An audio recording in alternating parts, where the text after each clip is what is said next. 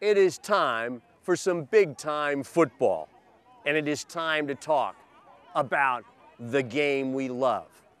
We are on the frozen tundra of Lambeau Field. Well, actually, it's really not that frozen, and it's not Green Bay, but it's Mount Airy. Big-time football with the Mount Airy Bantams. And we are here today with big, powerful, enormous football players.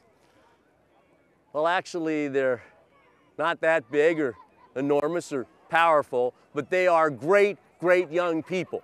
And it is time now to take you both on the field. Well, we're already on the field. And you are looking live, actually on videotape at the Bantams warming up.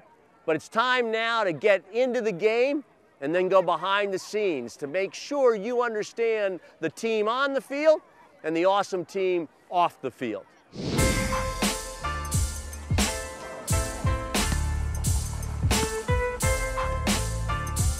It is a staple of youth sports, parents being involved in coaching.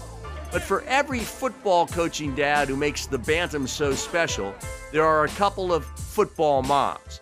And let me see, now what do their respective to-do lists frequently look like? Oh sure, there are plenty of shared duties and crossovers between these lists, but here are some column A and column B likelihoods. Football dads, coach at practice, coach during games, stress team, but silently hope that it is your little star who scores the winning touchdown. Football moms, schedule the school day and transportation after school to practice. Pack the meals, gas up the car.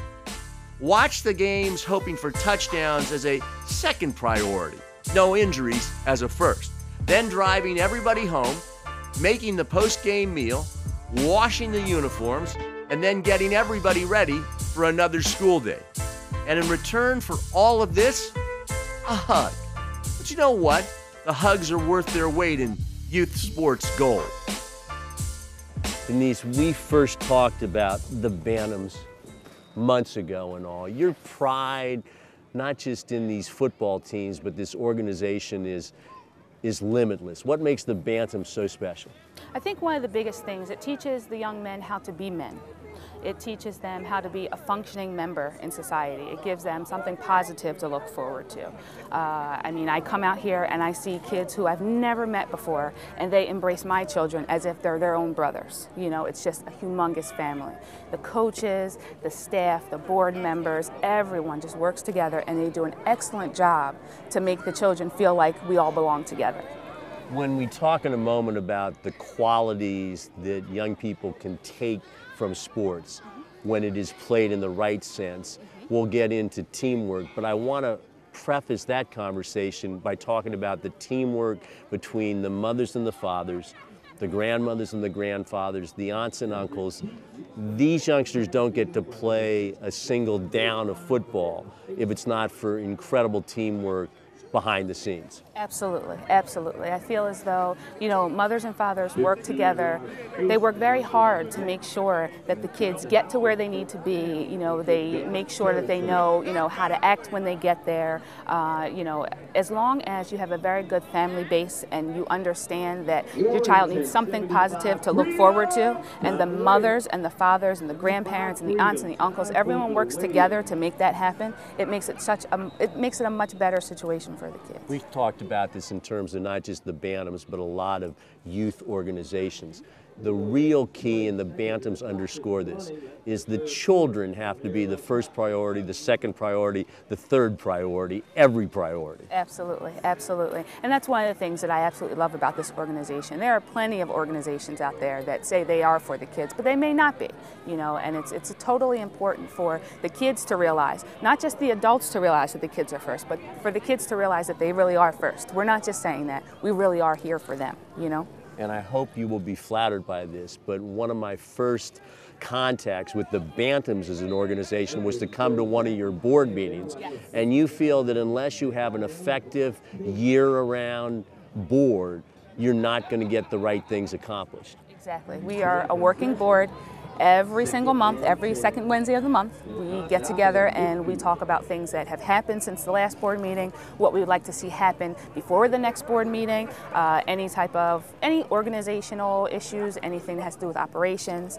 And I mean, a lot of times, because we're so closely knit as a family, we actually get into conversations about certain children and how they're doing excellent in school, or how this one had, he got an award for being an outstanding citizen in school. And those are the things that we look for as well, And our most recent meeting, we had a shoebox fund drive, and all the kids, they just dug in their closets, and they had their mothers and their fathers go in the closets and get as many shoes as possible, and we raised a lot of money, and it was special because everyone was working together as a team. It wasn't just the little guys or just the big guys or just the cheerleaders. Everyone came together as one, and we all put all of our shoes together and sent them away, and it felt excellent to be able to do that. We talk a lot about the student athlete, but normally that comes up in college discussions, and it's frankly a controversial issue because not all schools do it the right way. You guys, even in a youth football program, are all about the student athlete and academics. So important. Absolutely, absolutely.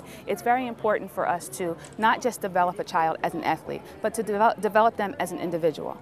School is very important. Are you doing what you're supposed to do at home? Are you bringing home grades? Are you doing homework? Are you listening to your parents? These are all key elements that make a bantam. It's not just the sports, it's everything. It's a whole package, and our coaches and our board members do a very good job of making sure that the kids realize that it's not just about sports, it's about everything altogether. In sports, when it is done right, it ultimately is about developing character. How do you define character? I define character as being the type of person that you can walk into a room and you can stand alone and be your own person. You're not hidden behind a name, or you're not hidden behind someone else or a team or a coach. You're your own person. You can come out and, your character comes shining through, and some kids have to work a little bit harder than others to be, a little bit more outgoing, but that doesn't mean they don't have as much character as the next person. It's some of the quietest kids on the team are the ones that I just, your heart melts when you talk to them. They have more character than some of the adults around here. Exactly. So, Denise, let's talk about the building blocks of character, and let's start with tolerance, respect for all races, creeds, and colors. With the KSL, we see many different teams of many different colors. They're made up of different nationalities. Our teams are all made up of different nationalities, and we feel it's very important that the children are aware of where they came from, but they also need to understand that we all make up the world together. And it's important that not only do we play against other people, but we play with them as well. So we don't put up any screens, if you're not this, you can't play, or it's a big family. It's a melting pot, if you will. It's about tolerance. Yes. Let's talk about respect.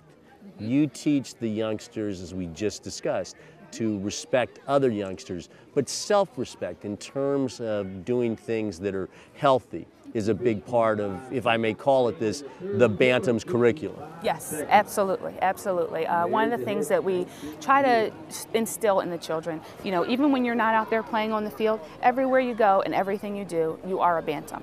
You are representing all of us as a family, So you want to do things that make people say, oh, wow, you're a Bantam. That's great, and they take that to the next person. I saw a Bantam on the street and they were picking up trash, or they were, doing something civically responsible. Not just running around playing football all the time. They're actually doing things.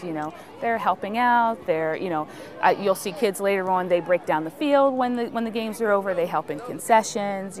So we try to teach them to be responsible, just not on the field, like you said, and not just to each other, but to themselves as well. Be a responsible young adult.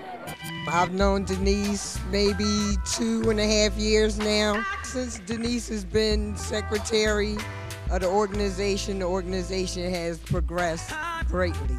I like Miss Denise because she's a really cool lady.